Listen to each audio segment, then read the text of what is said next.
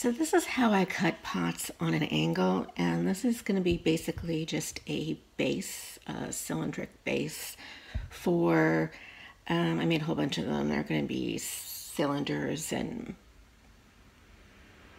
ewers and canteens and vases and whatever else I can think of. But right now, this is just the base. And I'm going to elevate this base on one side with a clay coil, and I'm going to put it on this end. And I'm going to cut this base off at an angle. And the thing that you have to remember most is the end that you make higher is going to be your lower end. I know that sounds odd, but that's the way it goes. And I'm going to use this tool here. This is actually a double-edged profile tool cutter. It was made for me by putter Wally Keeler, and this is what he uses to make his fabulous articulated jugs, or at least one like this. And it's got a point on two sides, and one is a higher point and one is a lower point, and it all depends on the angle in the angle that you want your jug to begin with, which point you use.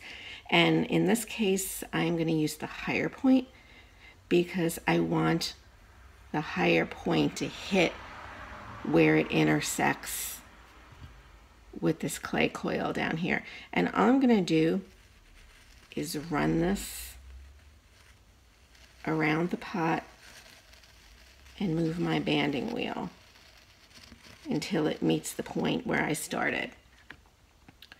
And then I'm going to take this, and he actually uses this tool to cut with.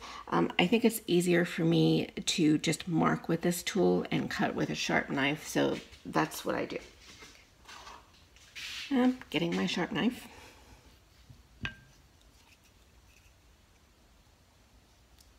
And I'm just going to cut around this edge. These eventually are going to be oval in shape, but at this point it's easier to mark it if I leave them nice and round before I bring them into that oval.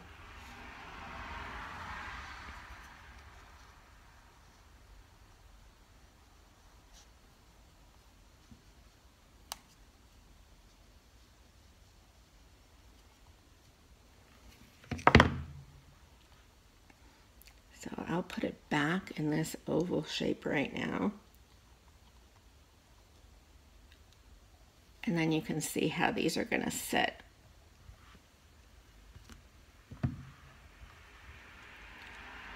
And that gives you a nice base, I think, to work with and put your bottom slab on.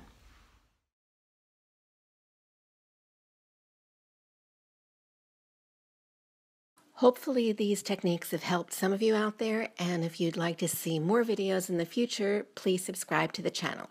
Thanks.